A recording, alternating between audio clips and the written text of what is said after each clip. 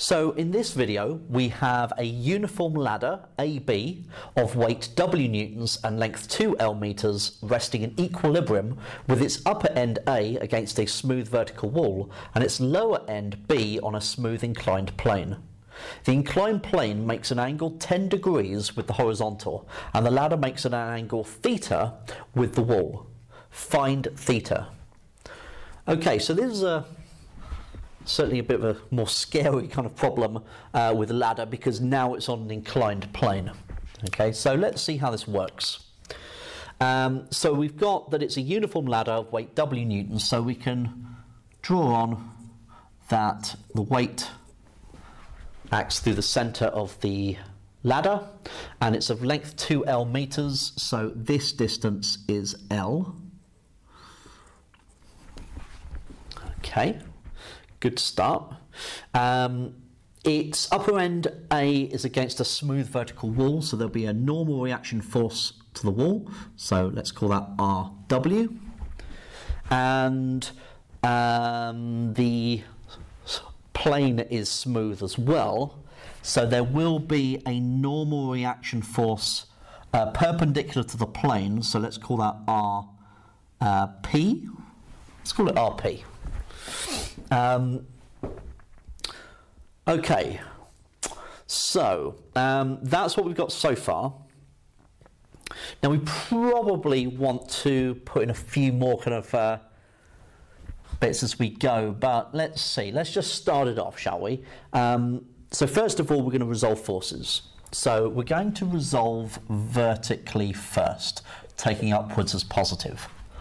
Now, in order to do that, I'm going to need the component of RP. So let's take a look at that in a little bit more detail. So here's my plane. Here is my RP, and I need to split that up into its components. Now that angle there is 10 degrees.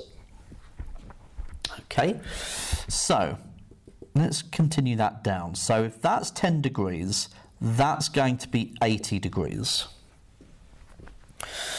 Okay, so if that's 80 degrees, then this angle here would be 80 degrees, vertically opposite. So that is 90 degrees, and so that's going to have to be 10 degrees. Okay, so that's kind of proved to myself that, oh right, that angle is going to have to be 10 degrees. So this side here would be RP cosine 10 degrees. Okay, so resolving vertically, we're going to have RP cosine 10 degrees going upwards. And we've got the W newtons force working downwards, and that's got to be equal to 0.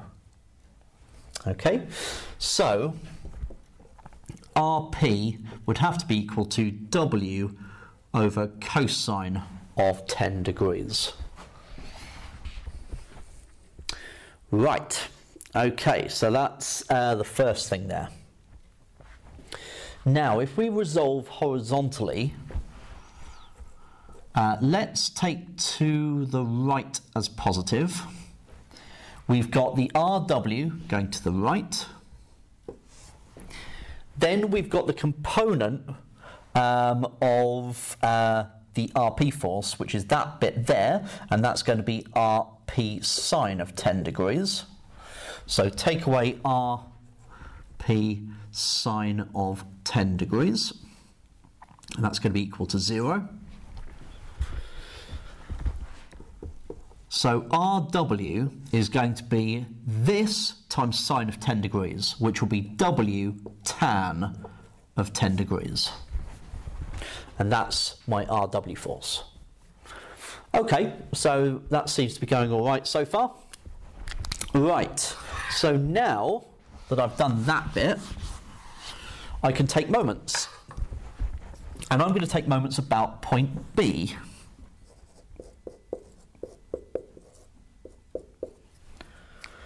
Now, ordinarily, I would break W up into its components this way, but the problem is that I don't know what that angle is. I do know that that angle is theta, so that angle is theta. So I could work with 90, take away theta here, but I don't particularly want to do that. So instead, I will break up W into its components this way. So I am L meters away from W sine theta, and that's going in an anti-clockwise motion. So we have L times W sine theta. Now we're 2L away from the RW force, so let's break that up into its components. Now if that is angle theta, that is angle 90 minus theta, and so that angle will be theta. Okay, so this bit here will be RW cosine theta. And don't forget, we've already worked out what RW is.